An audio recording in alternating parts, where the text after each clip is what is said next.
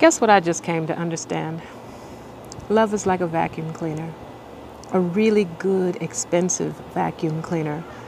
I was using this really good, expensive vacuum cleaner, and it turns corners, it picks up, it's so sensitive. It is state of the art, and it costs a lot of money.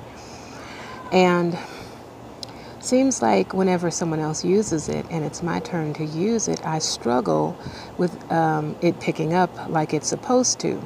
And what I've learned to do is either check one of three main components. And if any of those components are out of whack, then the vacuum will not work to its full potential. So you've paid all this money. You have a really vigilant and amazingly fascinating vacuum cleaner that will not do what you have intended for it to do because you have not done what you need to do to help ensure its function. Needless to say, there are more than three components to keep this machine functioning at its peak. However, you can't even begin to get to the other aspects or the other components involved without first dealing with the very basics.